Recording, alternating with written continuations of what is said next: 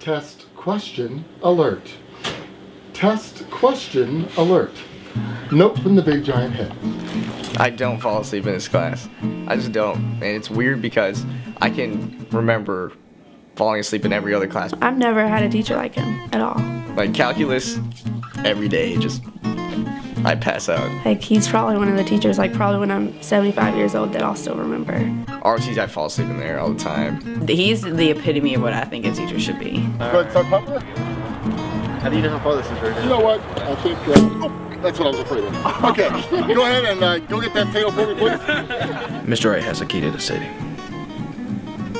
Yeah. I just tend to fall asleep a lot. It's a bad thing, but I do. But this class just keeps me interested, so there's no room for napping because you're learning. Let's smoking! Careful! Oh my gosh! It's like this guy is just crazy. He's just exploding with fun.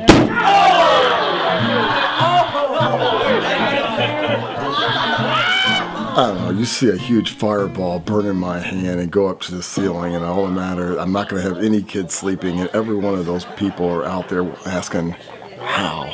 And as soon as you get the kid asking how or why, I can rope them in and get that intrigue going. Once again, it's a love of learning. He says, I could care less about Newton's third law. I want to teach you something for you to take outside of school. That's what he's told us before, so. He really, it makes me feel like he really cares about me, and I know he does. And he's a good man, and he will go out of his way for you. Any last words? Do you love us? Oh. More than you know. Hang on. 3, 2, 1. Good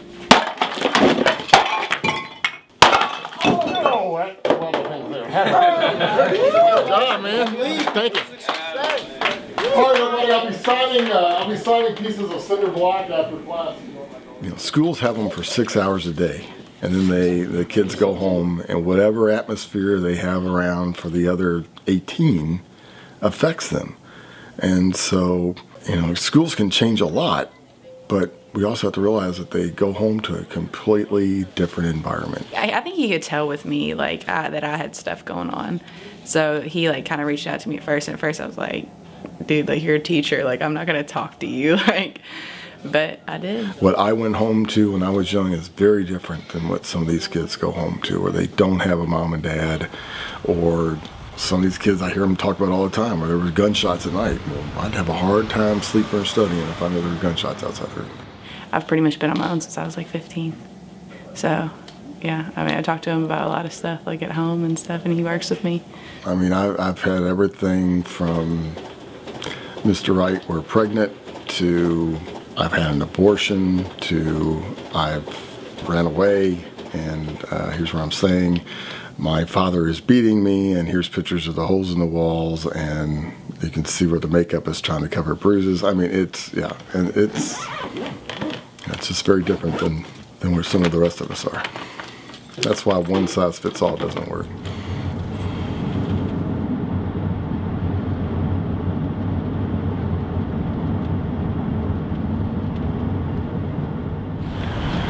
You have a good day? You did? You want more cookies? A mommy cookie? A brownie? Well, let's go home and see if Mom made some. She said she was going to make some, but I don't know if she ever did. Hold your hands, Adam. Here you go, Adam. Oh, Amen to that. Yeah. Father, Son, and Holy Spirit. Amen. Bless us, O Lord, and these thy gifts which you're about to receive from the bounty of Christ our Lord. Amen. Amen. It's like that one color. Abby is perfect in every way. She's actually 15, not 14. She's 15 going on 25. She's, you know, one of these people that can't stand her dad because he's stupid and a little bit nuts and so forth. So I love her to death. When Adam came along, though, we didn't think it was going to be a boy. And all of a sudden, a boy pops out, and I'm thinking, wow, this is cool. Now I got a girl and a boy, and not that I really cared, but you get all the dreams of, wow, I'm going to be going to football games, I'm going to be going to baseball games. If they're not any good at sports like I am, we'll be going to, you know, plays or something like that. Whatever it be, yeah, I'm going to be there for my little buddy, okay? No, now we have to give her our address. Oh. So what is our address in Spanish? Uno, dos, so. What the heck? No. Is that what That's Mr. Tim. Well, anyway, the nurse comes out and says, "This is your boy," and I get ready to hold him. She said, "We got to take him back." And I'm thinking, what's going on? She said, "He's breathing really, really fast." He was breathing 180 times a minute. It's about 3 times a second. Still to this day, breathes about 60 times a minute. That's once a second. Think about breathing that fast. You get pretty tired after a while, wouldn't you? You get all your homework done? Yeah, good. Can you breathe a little better now, Adam? Huh? Does that help? Huh? That help right there? You got a good head of hair. Yeah. Do you like music? Loves music. How do you sign music? Come on, that wasn't it. That was signing time. How do you sign music? Okay, so that's music. Okay. We then found out he was completely blind. Okay. He was born with something called Joubert syndrome. Only 417 people in the whole world have it. And what it is it's an autosomal recessive disorder where my wife has to have a gene and I have to have a gene that puts us together, and it causes this to happen. So I have a completely intelligent little boy, but he can't control what his body does, even though his body is completely functional. The mere fact that right now your butt's on that chair, your butt tells your brain which way up is. His brain doesn't do that. So the mere fact that you can sit down and sit up is a miracle. Let's go. All right, pal. That's it. Keep going. Oh.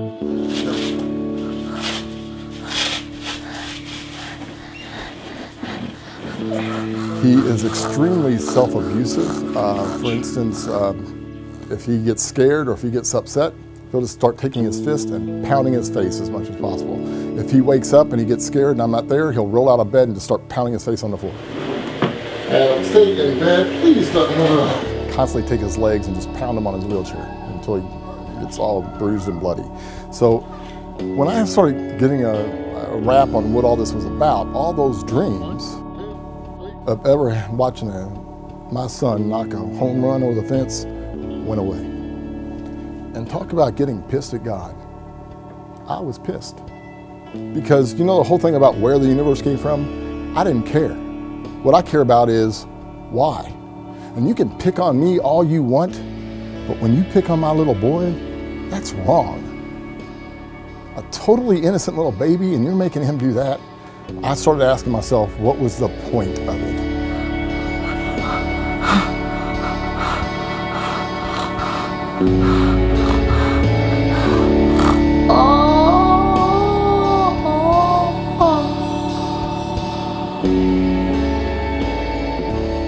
So as we went through all this, it was Abby that sort of taught me why. One day, I went up to her room and she had Adam in the middle of all of her dolls. And I'm thinking, what are you doing?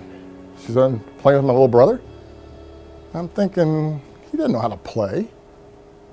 And she said, Adam, she said, like, hand me a doll or something, and he just smacked it. And I'm thinking, wait a minute, if he smacked that, he can see. When did you find out he could see? He said, I don't know, he just started smacking dolls. And I'm thinking, holy mackerel. And so then we started working with him and trying to teach him a little sign language. And there was nothing more incredible than the day you see this.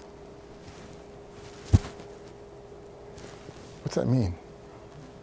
Daddy, I love you. So cool. That's when I knew it didn't care about how things work anymore. It's the reason why things work is because of love. So there's something a lot greater than energy. There's something a lot greater than entropy. It's the fact that what's the greatest thing? Love. That's what makes it all the why we exist. So in that great big universe that we have with all those stars, who cares? Well, somebody cares about you a lot. And as long as we care about each other, that's where we go from here. shit don't happen. I needed you yesterday. You hear me? Yeah. Dude, that was gonna happen. I know, it's hard, it's hard. Man, it's a hard story. You okay? I was worried about you yesterday. Yeah. Juice. I see you play, Juice. You say Juice. You didn't say Juice, you said play, right? Huh? Did you say play? You did? What do you want to play? Huh? What are you going to play?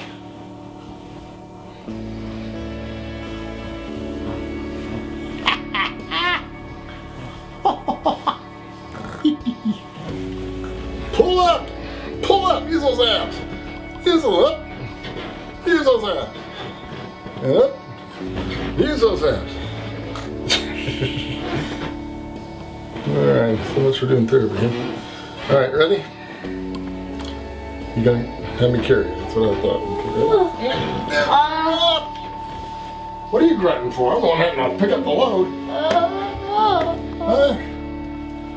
He pulled the dirty old rag from his pocket and threw it up in the air, and the raven went swooped down and grabbed the rag in his beak. Good boy, Forrest smiled. Now give it back.